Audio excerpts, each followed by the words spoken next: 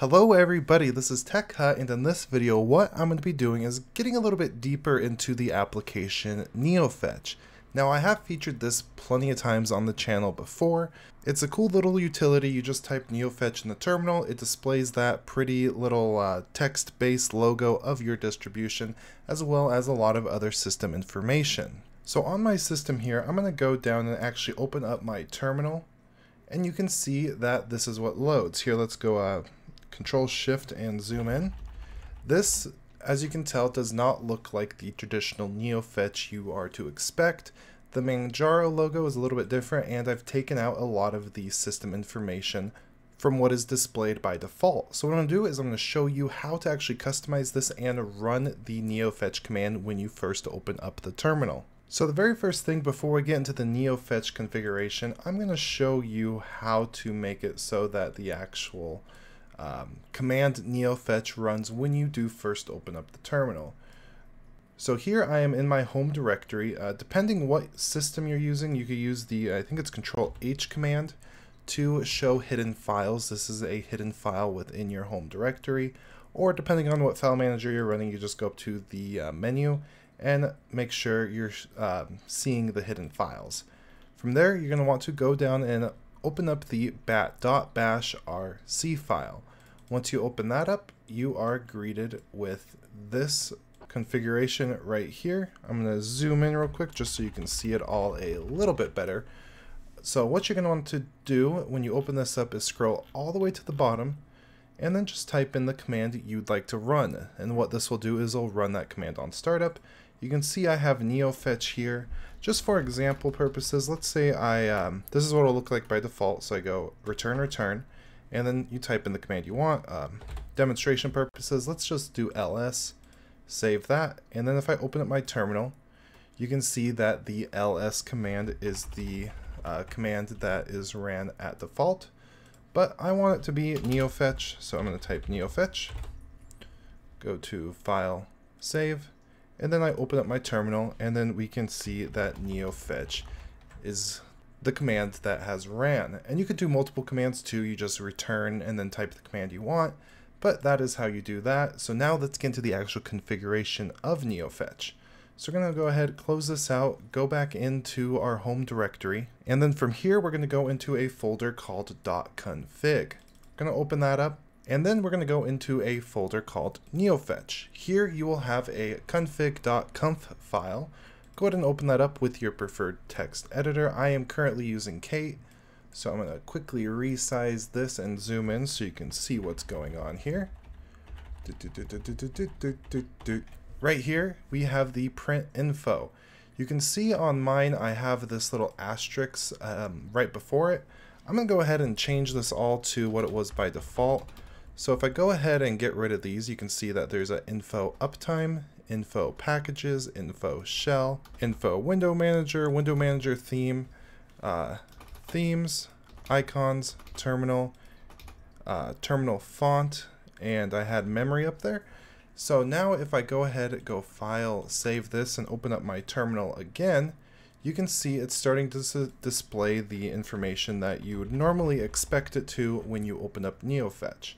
Just putting that little hashtag in front, just like this, will block out that and make it so it does not display.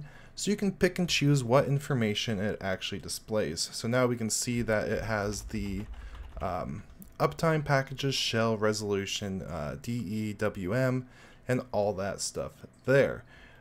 Below there's even more options. So if you're on a laptop, you can have the battery life. You can have it display what font. So if I went ahead and added this, let's say we wanted our local IP address and our users. So you could really have it display a lot of information.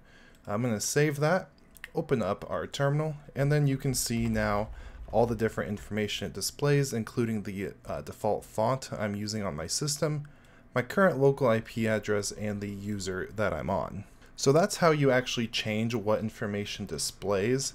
Another thing that's really cool is if we go down, you could go through and actually change a lot more settings than just that. Right here, for example, it's uptime. You can see that most of these settings are blocked out, but you could go ahead and go into the wiki page for this and actually go more into this and change that if you see fit. But we're going to go ahead and scroll down all the way near the bottom, and right here we see the ASCII distro. Now this is what will display for the image. So if I open up my terminal again real quick, you can see this is the Manjaro logo I have displayed. And if I go back to that and scroll down to the bottom of this, and you can see right here it is set to Manjaro small. If I'm to take out the word small, for example, and file save that, open up my terminal again, you could see it is the Manjaro logo that you would normally expect.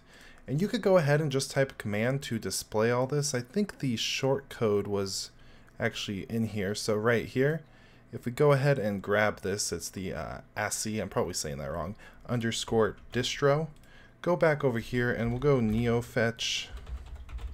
Zoom in here real quick so you all can see it better.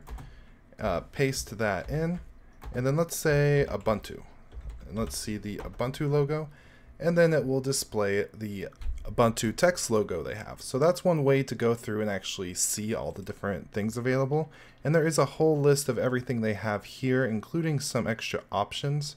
So for example, if I go down to the notes, it says that the Arch, Ubuntu, Red Hat, and a couple others have old logo variants. So if you do distro name underscore old, you could see those. So let's see that for the Ubuntu one we just did. So let's do underscore old, hit enter, and then you can see the old Ubuntu logo that they had in there.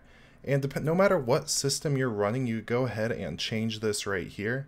So just for example, let's play around and say I wanted to do Arch, which I believe is in here, just to make sure that it's not, yep, just normal Arch with a cap. So if I typed Arch, saved this file, and then went into my terminal and then ran the Neofetch command, you can see that it displays it with their Arch logo. And then if I wanted to do Arch old, which I believe it has the old version of that, run that command again, we have the old Arch logo.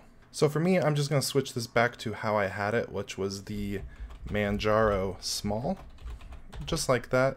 And you could go ahead and actually read through this configuration file. There's a lot of cool things that you could do, including changing the colors around. You can customize and change just about anything with this Neofetch display. Personally, I like it to be fairly minimal, kind of how I had it in the beginning, with just a few lines with the small logo. It makes opening up the terminal just look better, adds a little bit of flair to the terminal. So that about covers our little introduction tutorial to messing with the configuration file of Neofetch, as well as getting into the bash RC and having it run when you open the terminal. I hope you enjoyed it and I hope you learned something. This channel is heavily supported by you guys, so make sure you're subscribed, leave a comment, like the video, and if you want to go above and beyond, support me on Patreon. There'll be a link down below. It will truly mean the world to me, and there'll be exclusive content, you'll get a shout out, things like that. Other than that, I hope you have a beautiful day. There'll be more content to come. And if you've noticed, there's a whole different background going on here. It's all still in the works. I'm getting everything moved over to a new location. So you might see this changing every so often. That's about it. I hope you have a beautiful day, and goodbye.